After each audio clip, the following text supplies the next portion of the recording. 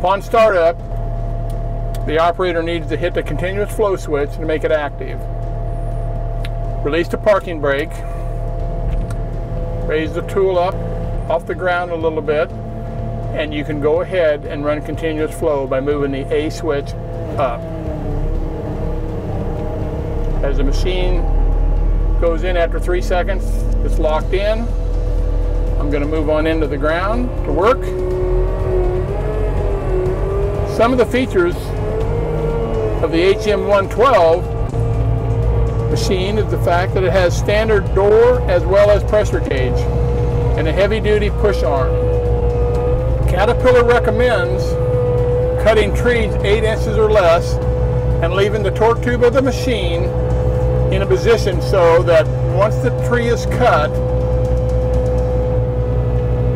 none of the tree portion will be coming back at the operator. So you want to have a low stump.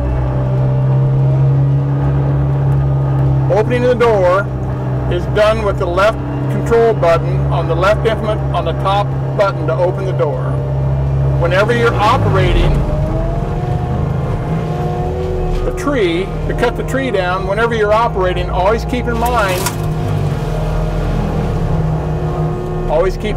that you can throw material up to 100 meters away, forward and reverse in operation.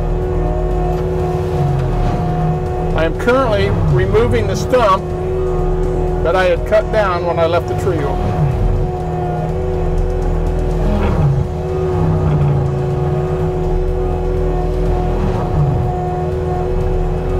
Operating with the door open is when you take down all your vegetation. Closing the door with the bottom button on the left controller allows the operator to regrind the vegetation up into small particles for quick decomposing.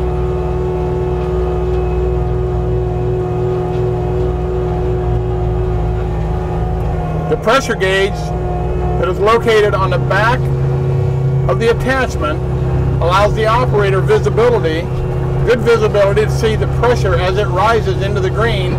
He knows he's in a safe operating range. Going into the red of the gauge indicates to the operator that he is becoming close to a stall. The purpose of the door is to reduce the vegetation to smaller particles to the satisfaction of the customer. You can operate with the door open continually. It will leave larger pieces of material on the ground.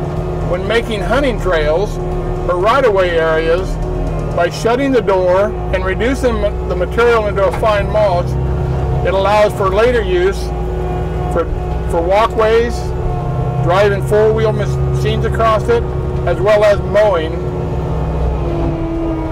when the vegetation starts coming back. Now that the tree has been removed, I will shut the door back over the area and reduce the ground coverage to a small mulch.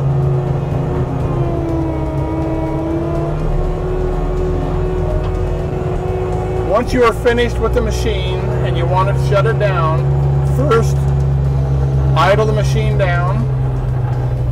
Once it goes down to a low idle, pull the roller switch down to shut the continuous flow off, and then pull up to a safe area. And at that point, let the machine idle for a few minutes to let all the temperatures go back to a normal temp or normal ambient temperature, letting the cooling system cool down the oil.